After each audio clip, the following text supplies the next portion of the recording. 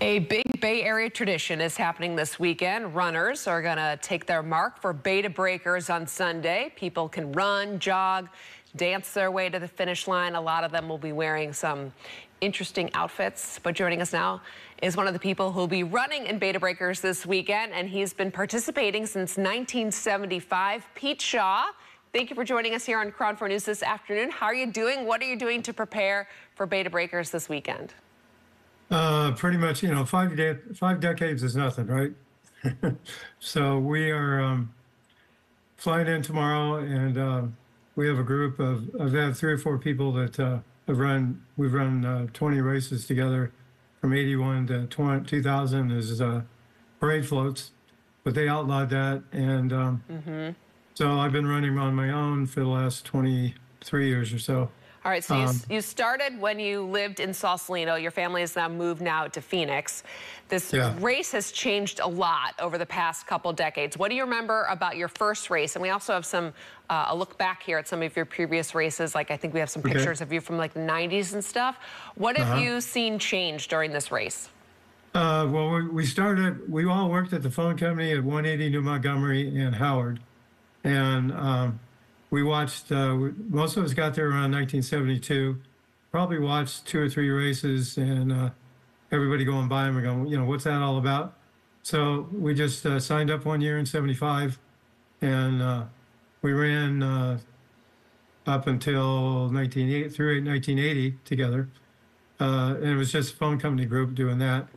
So that was relieving stress at work. And then we finally, towards the 1980, it got more crowded. And then we also, in 1980, saw 6 guys running as a centipede with bottle caps on their heads. So we, and going as Heineken beer. So we just decided we might be able to run as a 6-pack of any kind of beer, just like you're seeing there. And we were able to put together a Carlsberg Elephant, which is a beer we hated. We always got at Tommy's Joint. We've been at Tommy's Joint every time. You go to Tommy's Joint after. Is there an outfit that you have dressed up in that's like your favorite, that's your most memorable? We always did heads. So different beer heads. You can see in some of those pictures. We did ducks, we did bears, we did kangaroos, we did snakes, we did, there were 20 different ones, and actually 19 different. And then the 20th race in year 2000, we won the competition for costume. Because I had an overhead piece added to the float, and we carried it with straps.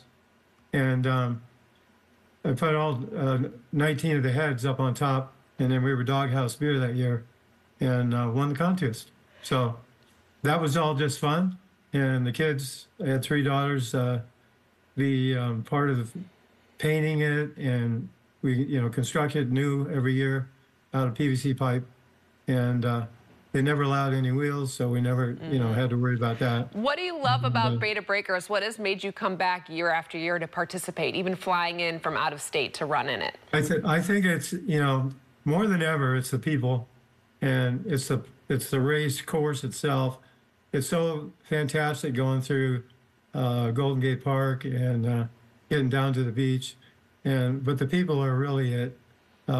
There's hardly any negatives ever, and you don't know if the guy next to you is going to take off his clothes and go naked, or which they outlawed, but of course that never works. So you probably just keep. It's different every year, and if you like something different every year, it's something, and it's healthy. It certainly has helped me. I've had 4 knee surgeries, but the last one was in 2006, so I've been doing pretty well.